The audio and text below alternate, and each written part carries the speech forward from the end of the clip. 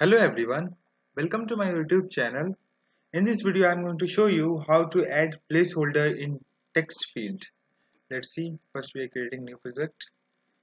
Click on next. Click on finish. Okay. Now we are creating a new JFrame here. Click on finish. Now we need a text field. So just put it here and increasing the size of this. It's just 200. Okay. Editing text. We are writing here enter user name. Okay, and we are changing the color to the forehead here. 4153 you can see that here. Click on close. Okay, now we have to right click on this and we have to move to the focus and focus gained. Here we have to write the codes. If j text field 1 dot get text dot equals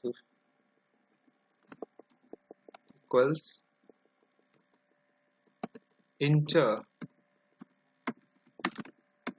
user name. Make sure that here you're writing enter username is same as this one. Okay, after writing this we have to write here j text field 1 dot set text. Here it's null. Okay, and we are also setting here color text field dot set for. Here you have to write new color and 153 153 153. Okay, now we have to import this. Okay, you can see it has been removed. Now we have to right click on this, go to the event focus, and here we have also have to write focus lost. And here we are also copying same code, but we are going to change a little bit in it. So here we are removing this username from here and we are setting here enter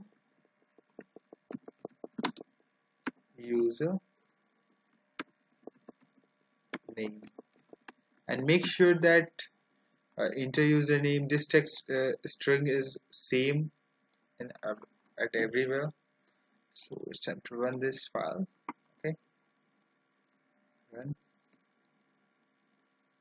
Here you can see that. Let me place one more field so that you can easily get that what's going on here. So run file here.